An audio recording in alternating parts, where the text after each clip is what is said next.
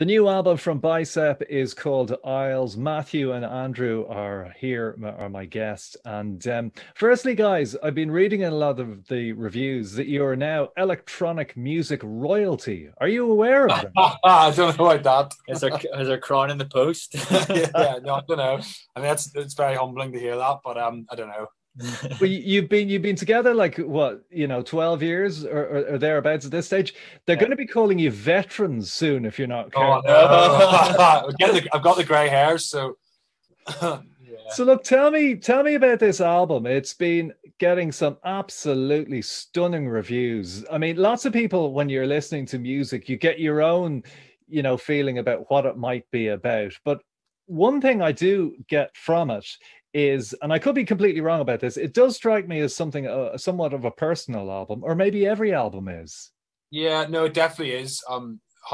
It's a lot more introspective than our first one. I think we felt a lot more comfortable from the get-go writing this one, where we had a clear idea of what we wanted to do with it. And I think certainly after we finished the album, looking back, the name Isles really stuck out to us as a way of marking the influences of the album, which has really been about living half of our life in Ireland and the other half over in London, in England, and really the kind of two different cultures and the splits and all the influences we got from both places.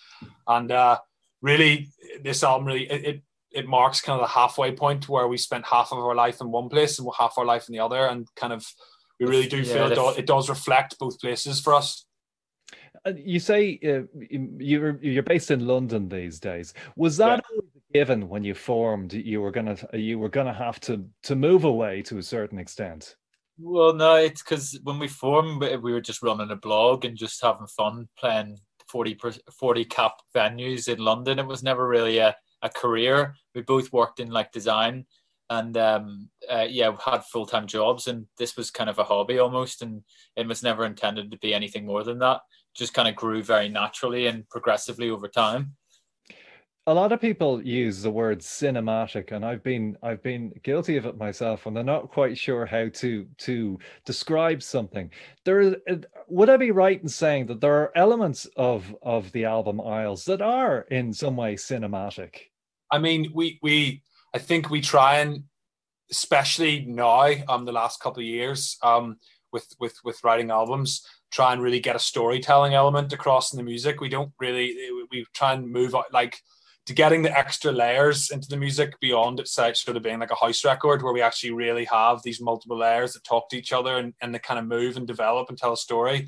I think that's probably where that cinematic element comes from, the kind of having this sort of start, middle and end of songs. And really, we're also really aware of like energy and how you harness energy through a track, which we probably weren't previously. It was always just full blast, like tension and release, and really building stuff up, and not necessarily meaning that the release has to be kicking off, but more like musically being able to bring in extra elements and harmonies that kind of either create tension or release. So something we spend a lot of time on is the music writing aspect, like the music theory and the chords, and sort of getting a point where we understand exactly what we're trying to say and being able to say it. It's also nice when you watch movies, like Johan Johansson's like one big influence in terms of how he like narrates music through scenes, and how you can create tension release, and it might not even relate to the image on the screen, but it makes you think differently. And I definitely watch a lot of films, and the scores definitely make a massive difference in terms of how you digest the like medium, really. When you're creating something like this, when you're writing it, when you're recording it, when you're making the album, is it in the back of your mind that you might not be able to promote it, tour it the way you would normally do? Was that in your heads when you were making this album? We actually we started writing in 2019 in January, and we actually finished it before the pandemic. So it was finished about March last year, and it was actually ready. It still needed to be mixed, but we might have been able to have got it out at the end of last year. But we just thought, let's just let 2020 end and start fresh. It seemed the right thing to do, and we still got to have the singles coming out all of last year, which felt like it was good to have some pacing. But yeah, the writing was really completed before the pandemic, which is great, because I think it would have been it'd be quite difficult to certainly write music with the pandemic going on. I mean, we might have written stuff, but it might have, I think the sort of uplifting side of the album would have maybe got lost and probably been a bit more kind of down.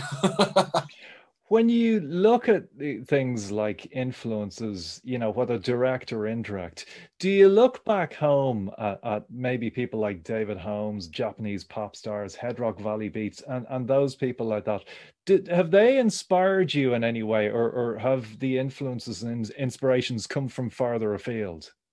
I wouldn't say particularly Belfast music. It would be more a case of like older art. Well, because we grew up in the 80s and early 90s in Ireland, so it was kind of it'd be further afield, like even like the Clonard and stuff, and like even my mum had Enya on all the time, and that choral Irish element, but even like things like Thin Lizzy and like really like Rory Gallagher and stuff, like grew up listening to that kind of music. And my dad was very much into like the more rock element. And even when we were growing up, that's kind of the music you heard. And Stiff Little Fingers. And like when the punk element, and you had all these like kind of niche little crowds in Belfast that we'd, and very specific. But I think like more when we got into like Shine, the DJs definitely influenced us in terms of what they were playing. Like the local ones like Timmy Stewart and Rick McClelland and a few others. Which like expanded our knowledge, but at the same time you still had like a Belfast feeling across them all. Even like Phil Kieran and what he was doing at the time was definitely a big inspiration. How much can particularly when you're making music, could you have to balance maybe looking back to the past and looking to the future? Is that a delicate balance? Because I guess everyone has their own way of working. I mean, I think the way we approach the music is never, our influences seep into us, but we don't really ever sit down and say we want to make a track that sounds like this. We just sit and write and experiment. And every time we do a track, there's usually 4 or 5 versions before we actually settle on the one we like. So it goes through like a washing machine process of many different things spinning around together. And I think it's more really just what there's definitely times that the influences feel too apparent. And then that's tracks that we just don't finish, where we're just like, oh, this just feels too close to something else. We really try and work on it to the point where it doesn't feel like anyone else, or tries to get across as many of our own influences personally into it as possible. But I think also we use a lot of 80s equipment, a lot of 80s and 90s, like synthesizers and stuff, but we also use a lot of very, very modern stuff that's like coming out this year. So I think that in itself gives us this balance of kind of old sounding stuff mixed with newer technology, and especially like some of the like sequencers and some of the really cool modular stuff we've got. Like Atlas was written on all new modular equipment, yet it kind of has an old sound, We're also quite big into like getting like old synthesizers and getting them modified to kind of work with these Eurorack modular synths. And it brings it, you can have that quintessential old sound, but you can do so much more with it. And that's definitely something that's quite inspiring for us to kind of, so we do love that old fuzzy, like 80s sound, which is an 80s and 90s sound, which I don't think's easy to replicate. Even like all these amazing new synths we've got. They sound the same. Yeah, they've got something special about them. It's weird because even after all these years, you can't say exactly what it is. It's not just one thing, it's a million things, but it's so minute, and if you don't have them, you don't really understand it, but it is a big thing, and it inspires you to make music as well. How difficult is it? Like, essentially, there's almost a year between the album being completed and mixed and it coming out. How difficult is it to just go, no, we can't change that. We just leave it alone.